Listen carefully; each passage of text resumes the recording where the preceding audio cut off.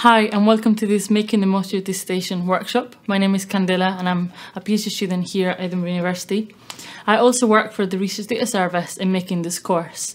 Now, we've made this course especially for undergrad students who are thinking about their undergraduate dissertations.